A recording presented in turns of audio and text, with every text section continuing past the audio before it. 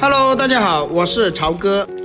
天气越来越凉快了，今天就给大家分享一道豆腐三鲜汤最简单的做法。马上要过中秋节了，我们就安排上这道三鲜汤，拿来招待客人都非常的有面子。主要是这个做法也非常的简单，3分钟就能轻松的掌握。下面我们一起来了解一下吧。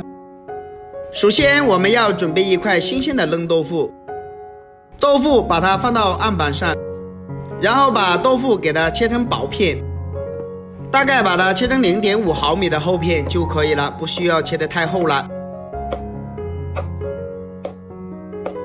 然后再改刀把它切成条，条的厚度大概也是0.5公分就可以了，也不需要切得太小。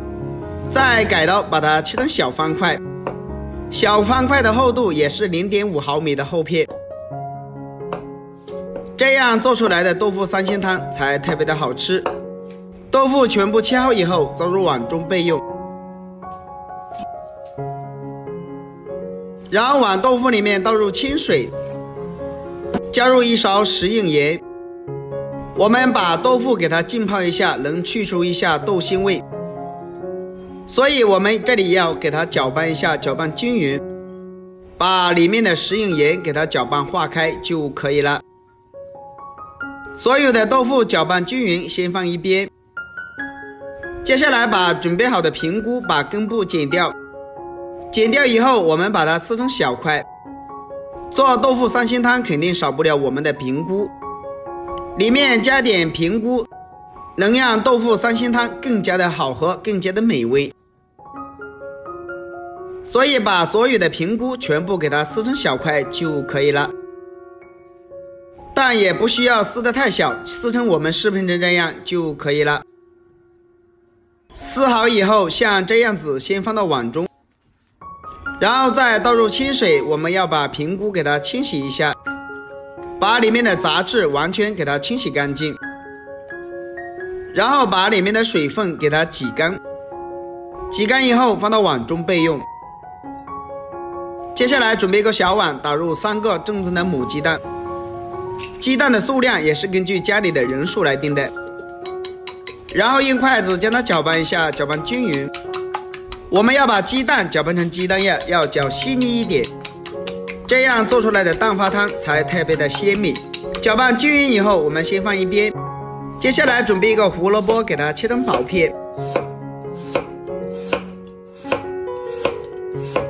片切好以后再改刀切成丝，我们要切细一点点，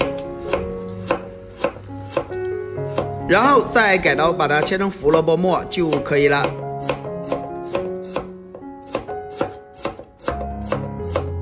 胡萝卜全部切好以后装入碗中备用。接下来再准备一块生姜，切成薄片，然后再改刀切成姜丝，最后我们把它切成姜末就可以了。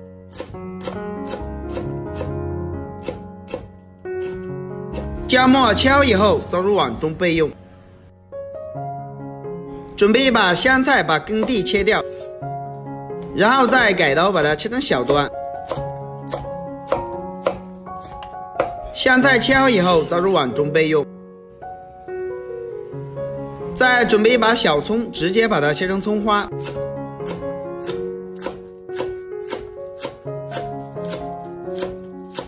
葱花切好以后也装入碗中备用。接下来调个料汁，1小勺食用盐，88粒鸡精，胡椒粉来1勺，再加入1勺生抽酱油，然后来一点白糖提鲜，倒满1小碗清水，用勺子将它搅拌一下，搅拌均匀。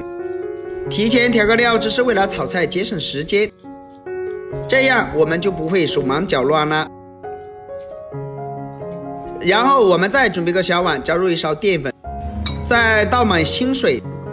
我们提前调个淀粉水，这也是为了节省时间，所以我们用勺子跟它搅拌一下，搅拌均匀。搅拌均匀先放一边。接着准备一口锅，锅中倒1大碗清水，然后开大火把水烧开，烧开以后，把姜末放进来。姜末放进来以后，我们给它搅拌一下，搅拌均匀。搅拌均匀以后，我们再把胡萝卜末也加进来，快速的给它搅拌一下，搅拌均匀，把胡萝卜给它煮熟。煮熟以后，我们再把豆腐加进来。豆腐加进来以后，快速的给它搅拌一下，搅拌均匀。我们要把豆腐提前给它煮一下，主要是先把豆腐给它煮熟。所以我们做豆腐三鲜汤的时候，就按照这个程序来，保证你做出来的汤鲜味美。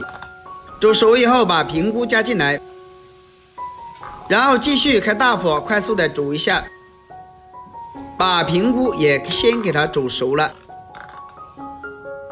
大概煮个1分钟左右。如果上面有浮沫的话，我们一定要给它捞干净。如果是一直有，我们一直捞干净为止。捞干净以后，我们再一次给它搅拌一下。大概所有的食材全部给它煮熟以后，我们再水淀粉勾芡。水淀粉勾芡我们分3次加入，一次性不要加的太多。我们加入了淀粉，快速的给它搅拌一下，搅拌均匀，把淀粉水给它搅拌一下，搅拌浓稠。所以我们要多搅拌一会。第2次我们再加入1勺，然后再一次给它搅拌一下，搅拌均匀。这个时候我们的汤已经变得浓稠了，让它黏黏的感觉就差不多了。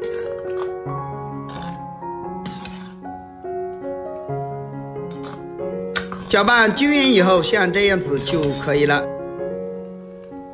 然后我们把鸡蛋液成细腻状的给它淋入进来，千万不要一次性加入，这样做出来的蛋花非常的漂亮。好多人都没有这样做过。亲爱的朋友们，视频你都看到这里啦。如果我的视频对你有帮助的话，就动动您发财的小手给我点个赞呗。您的每一个点赞和留言都是我前进的动力，感谢大家的支持。然后把所有的料汁全部给它加进来。料汁加进来以后，快速的给它翻炒一下，翻炒均匀，把所有的汤煮至入味，像这样就可以。然后再撒上一点葱花和香菜，再一次给它煮一下，煮熟就差不多可以出锅了。一道鲜美又好喝的三鲜豆腐汤我们就这样做好了。这样做出来的三鲜豆腐汤，汤鲜味美，汤甜入味，是一道非常适合秋天的汤。汤加进来以后，我们再淋入一点芝麻香油，就差不多可以开喝了。一道非常美味又好喝的三鲜豆腐汤我们就这样做好了。如果大家都喜欢这个做法，可以收藏起来试一下。喜欢我的视频记得点赞关注留言，我们下个视频再见吧。